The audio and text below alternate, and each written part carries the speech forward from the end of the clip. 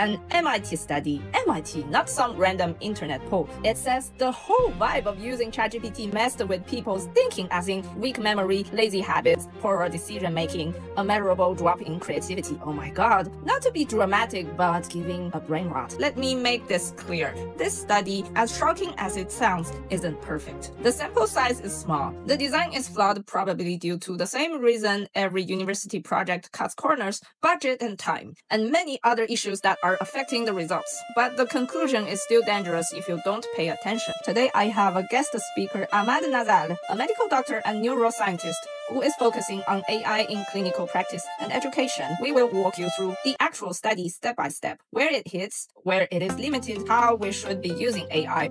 I'd have to mention that task relevance is important because they had techie MIT students writing about who knows what. The kind where you're asked if art can change lives or if loyalty requires criticism. Beautiful questions, but not everyone connects with them, especially under pressure. Some people just didn't vibe with the topic and you can't tell in their writing and effort.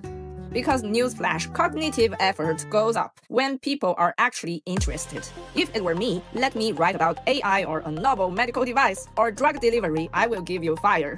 But if I don't care, I'm copying ChatGPT and going to bed. For the study, I'd divide participants by interest clusters: philosophy babes, science kings, tech bros, humanity nerds, and tailored prompts that match their vibe. You want authentic effort where you can measure how much people would use their brain cells for? Start with curiosity. Speaking of the participants, they are using only college students, who are one of the most sleep-deprived, assignment-overloaded, caffeine-saturated species on Earth. They're not thinking, they're surviving. So, of course, they are gonna copy-paste something from ChatGPT in 20 minutes and call it a day.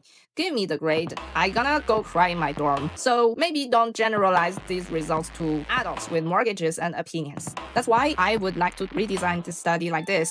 Let people screen record and a camera facing the draft paper on the desk so we can see how they write. When they flip between sources, how they think, not just submit essay, analyze with some brain scan, and bye. Doing the full recording will allow you to track what people actually do when thinking with ChatGPT. Capture every frustrated sigh, every deleted prompt, every that's interesting, that's the juicy stuff. And from that, you can group participants by usage style, like the explorers, who ask a million things, the skeptics, who double-check everything, like me, the copy-pasters, we see you, the rewriters, who just use it as a rough base. I have a full video analyzing how this MIT study may be flawed in design and drawing conclusion, and how we should be using ChatGPT to help with our critical thinking. If you want to hear the medical doctor and neuroscientist Ahmad Nazal's opinion, you can jump to the timestamp 8 minutes.